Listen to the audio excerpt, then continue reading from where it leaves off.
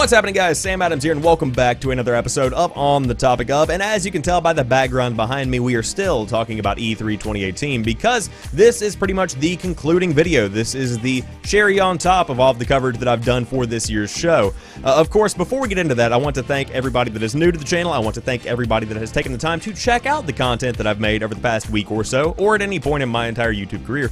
Whatever you want to say, I really just have enjoyed this show, and I like being able to prove that I'm good at covering shows like this, and I think it's going to look good on a resume. That's why I do things every year. That's why I do YouTube and streaming and all of that, because it simply is going to prove that I have worth in the industry that I want to go into. So if you know anybody at IGN, if you know anybody at GameSpot, or any other outlet that needs a dude that is looking for a job in about a year or so, by all means, hit your boy up. However, right now we're going to be talking about who won E3. There's always somebody that wins E3, but of course there are a lot of people out there that say, oh, the gamers win E3. The people that play the games are the ones that win E3.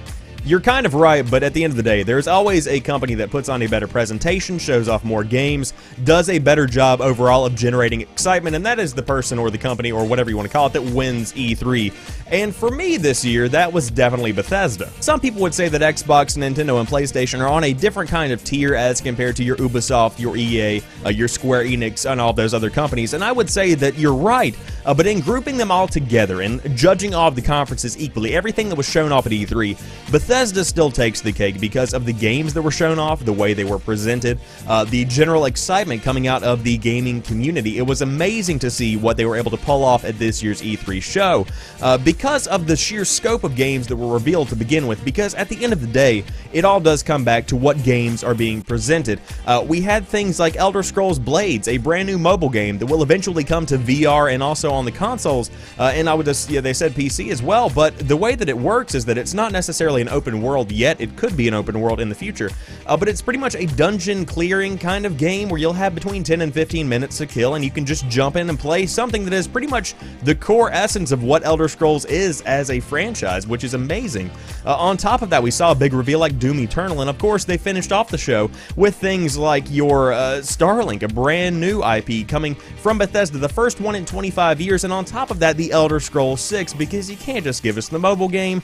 They had to come through with the Big Daddy Elder Scrolls 6, which absolutely blew everyone's minds. Now, that is not to say that other conferences were not amazing as well. Xbox was very impressive. They showed off a lot of stuff that was third-party, but on top of that, the exclusives that were shown off, I mean, we had Gears of War 5 and Halo 6. Those are two big console sellers right there, and we also had the reveal of a brand new Xbox. Not necessarily the debut and showing off of a new Xbox, but we did see the reveal or a tease of what was going to be coming down the pipe with the next generation of consoles, and so that's a very exciting thing as well. And of course, they concluded their show with Cyberpunk 2077, so I couldn't exactly make this video without giving a tip of the hat to Xbox and saying they did a fantastic job with their show, and I would say it's the best Xbox conference that I personally have ever seen in all of my years of watching E3, which dates back to around 2006. Now, I would say the ones that dropped the ball the most were definitely Electronic Arts and also Nintendo. Nintendo probably taking the lead in that one because they showed off pretty much a couple of games that were going to be big sellers, but nothing that everybody wanted to see. We needed more of the Metroid Prime 4 stuff.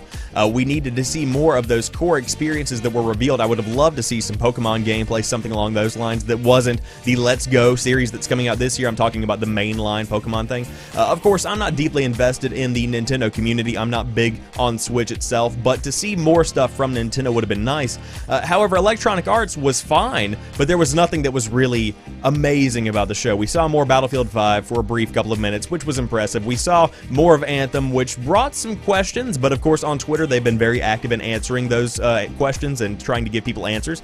So I'm pretty pleased with what I saw from EA, but the show itself didn't really have an impact.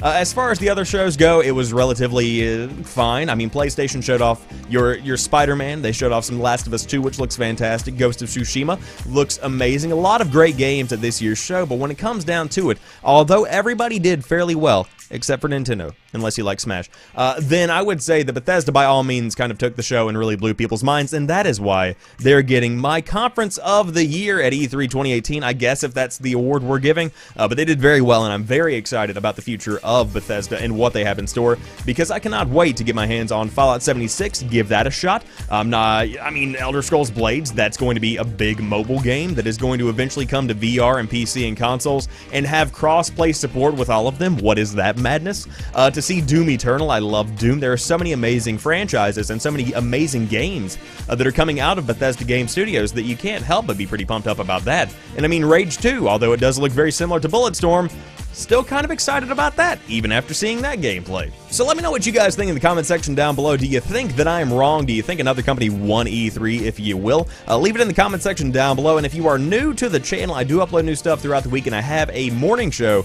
that I stream live weekday mornings at 7 a.m. Eastern Time, where I go over the hottest gaming news of the day and keep you guys up to date on everything that is going on. But as for right now, I appreciate you guys checking out the channel. I appreciate you guys watching this video. I will dog you soon. Peace.